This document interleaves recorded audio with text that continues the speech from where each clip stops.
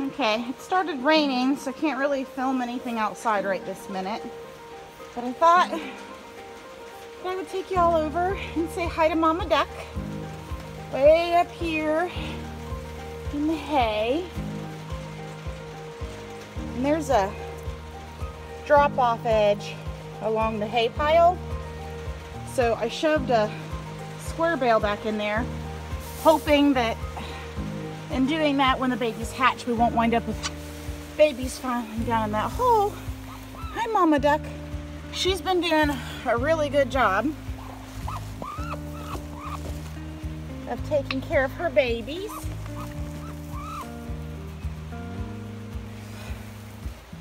And actually the other day, there were 2 eggs kicked out of the nest and I candled them, and neither one of them were very good.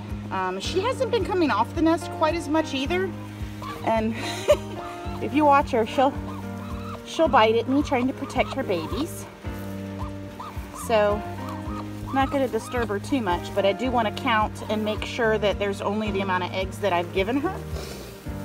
There should be 9 left. I candled them a few days ago and they were all fine. So I'm going to check those really quick. It'll be easier if I put the camera down to do it. But she's doing an excellent job, and we are really hoping that the expected hatch date is right around Thanksgiving. So may have Thanksgiving Day duck babies. That would be so exciting. All right. So there was 9 under her, and I just very gently moved her, and then we'll just encourage her to go back. And it's really cool too, because when she does come off the nest,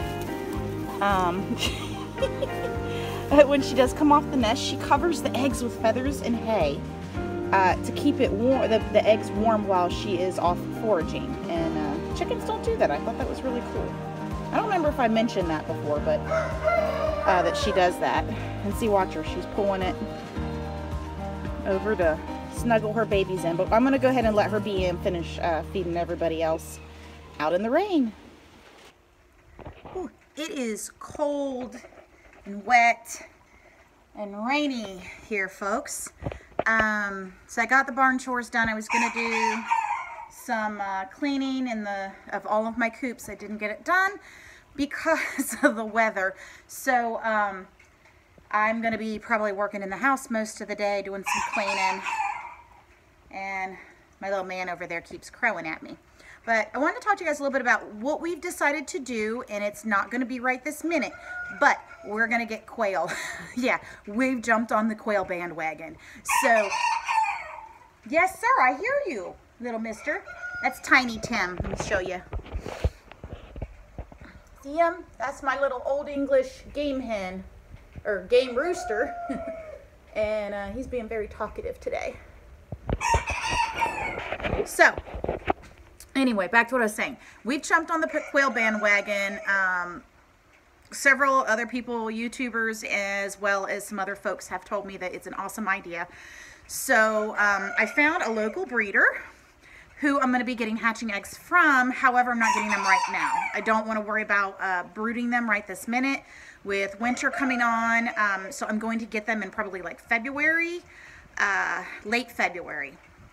So that way I can go ahead and brood them, and then by the time we're getting more sunlight, then they will be laying eggs and we will be selling them at market. I have a gentleman who sells my chicken eggs at farmer's market, and he has already said that if I have duck eggs or if I decide to do the quail, he is very interested in offering those to the customers as well. In addition to that, I have a regular egg customer who buys eggs every week, who she's actually from Russia, and she wants to buy, sorry, I gotta get you a better light here so I'm not in the shade or shadow. She wants anything and everything fresh. So if I start producing goat milk, she wants to buy the goat milk. She already buys eggs. She buys chicken eggs, duck eggs. And once the produce gets going, she's interested in that as well. So I'm already going to have, I don't even have quail, and I got 2 customers lined up. So I am super excited. Not to mention the fact that the turnaround on them and butchering them and just having those on the table, which will be a little variation from having chicken, will be really nice. So I'll show you what I've got so far in preparation for setting up for them. Sorry, there's no light in this stall. It's just storage. I've got hay and my critter cages for when I pick up animals. Believe it or not, I transport goats in that one. But this is going to be our quail cage to start. And it's got a tray that I can remove and clean, and I'm going to have them in there, brooding in there to begin with. And then there also is a metal rack. I mean, I think these can be used for rabbits, is what I think what the original design for this one was.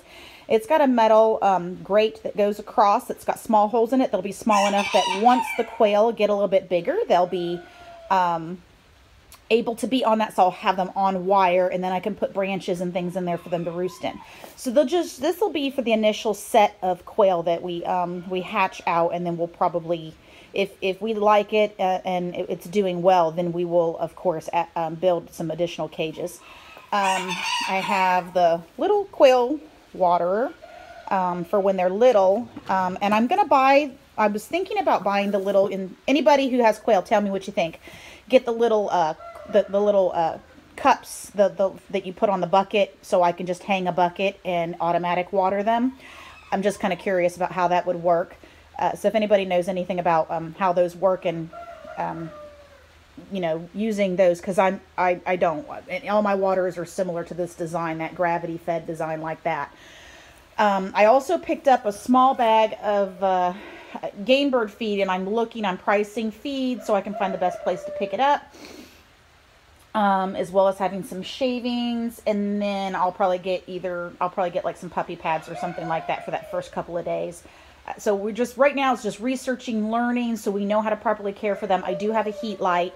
So we're so excited because they are so cute. And from what everybody says, they lay like crazy, and you know, the eggs are delicious, and you know, and then the bird themselves, when you process them, is also extra yummy and very easy to process. So we got kind of a quick video today, but I just wanted to give you guys that update that we are jumping on that quail bandwagon, and we will be having those in the spring. So something to look forward to over the course of the winter. I'm going to head on back inside because it is cold out here. Get some cleaning done, and I have got to get going on my collaboration video that I'm doing. So y'all take care.